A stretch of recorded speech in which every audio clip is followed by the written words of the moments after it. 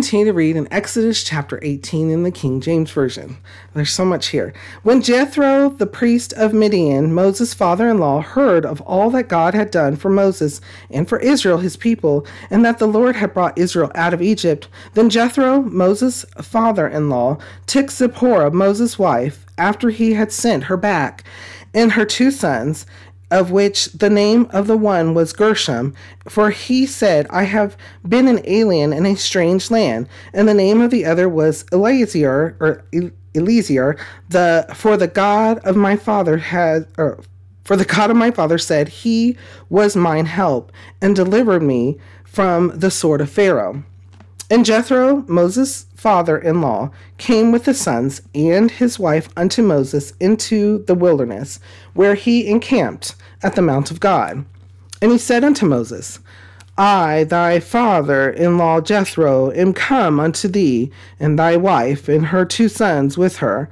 And Moses went out to meet his father-in-law, and did obeisance, and kissed him. And they asked each other of their welfare, and they came into the tent. And Moses told his father-in-law that the Lord had done unto Pharaoh and to the Egyptians for Israel's sake in all the travail that had come upon them by the way, and how the Lord delivered them. And Jethro rejoiced for all the goodness which the Lord had done to Israel, whom he had delivered out of the hand of the Egyptians. And Jethro said, Blessed be the Lord, who hath delivered you out of the hand of the Egyptians, and out of the hand of Pharaoh, who hath delivered the people from under the hand of the Egyptians. Now I know that the Lord is greater than all gods, for in the thing wherein they dealt proudly, he was above them. And Jethro, Moses' father-in-law, took a burnt offering and sacrifices for God, and Aaron came, and all the elders of Israel, to eat bread with Moses' father-in-law before God. And it came to pass on the morrow that Moses sat to judge the people, and the people stood by Moses from the morning unto the evening. And when Moses' father-in-law saw all that he did to the people, he said, What is this thing that thou doest to the people? Why sittest thou thyself alone, and all the people stand by thee from morning unto even? And Moses said unto his father-in-law, Because the people come unto me to inquire of God. When they have a matter, they come unto me, and I judge between one and another, and I do make them know the statutes of God and his laws. And Moses' father-in-law said unto him, The thing that thou doest is not good. Thou wilt surely weary away both thou and this people that is with thee, for this thing is too heavy for thee. Thou art not able to perform it thyself alone. Hearken now unto my voice. I will give thee counsel, and God shall be with thee. Be thou for the people to Godward, that thou mayest bring the causes unto God. And thou shalt teach them ordinances and laws, and shalt shew them the way wherein they must walk, and the work that they must do.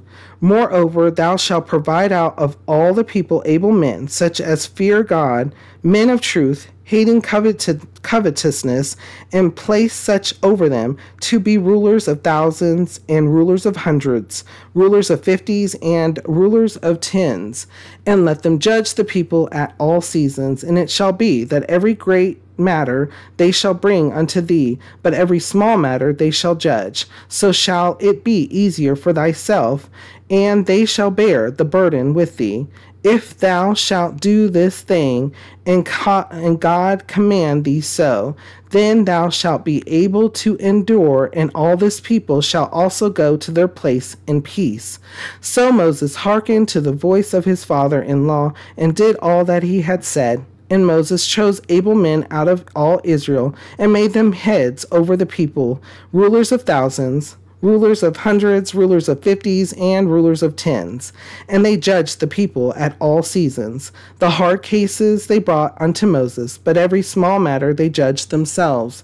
And Moses let his father-in-law depart, and he went his way into his own land. Amen.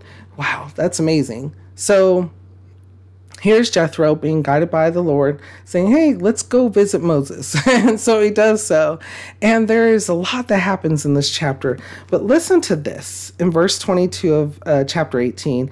And let them judge the people at all seasons, and it shall be that every great matter they shall bring unto thee, but every small matter they shall judge. So shall it be easier for thyself, and they shall bear the burden with thee. If thou shalt do this thing, and God command thee so, then thou shalt be able to endure, and all his people shall also go to their place in peace. Exactly. So not only did the Lord bring Jethro to Moses, but there was a reason. And Jethro had this idea for Moses after he saw everything that was going on, how Moses was leading the people, but he was the only judge at the time. And here's hundreds of thousands of people that have left Egypt that are coming to him with their concerns when it comes to affairs of what's going on. And so Jethro was like, you know what? You should have people that believe and have faith in the Lord help you determine these things, so that way you're not overwhelmed, that you're not the only person. And so what we find out in Chronicles is that Moses understands, and the Lord says, yeah, this is the correct thing to do. And so that's what Moses does. As we see, Moses takes this information, this wisdom from the Lord through Jethro, and implements it so that way he's not overwhelmed, bringing past to present. There's a lot here to take from it.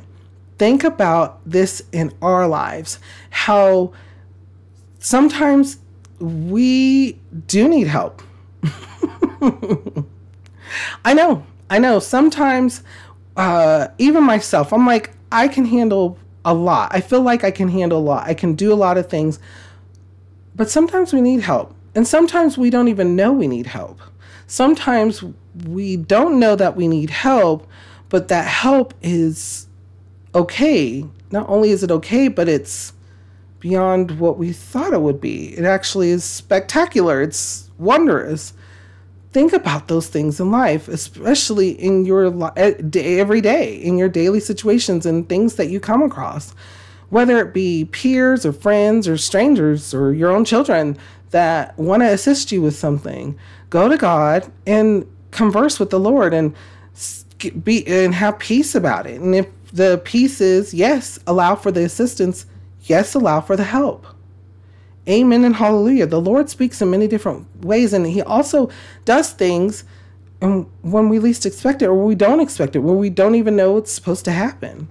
Think about that. Before we go on, though, what kind of thoughts or feelings come to your mind when we read over this? How does it make you feel, and what does it make you think?